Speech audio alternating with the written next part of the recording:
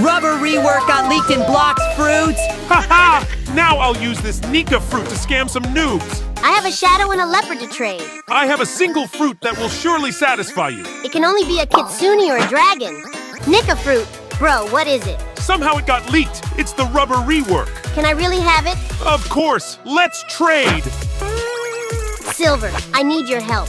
A guy just scammed me and stole 2 mythical fruits. Holy moly! How did he do it? He offered a Nika fruit even though it doesn't exist. Maybe he's a hacker. Let's investigate. You again, Black? What happened, Silver?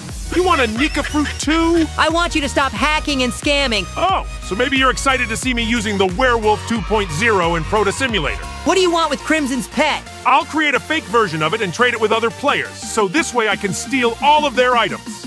Wow, that's really an evil plan. Only issue is the guy behind you. Shall the band hammer fall upon this guy?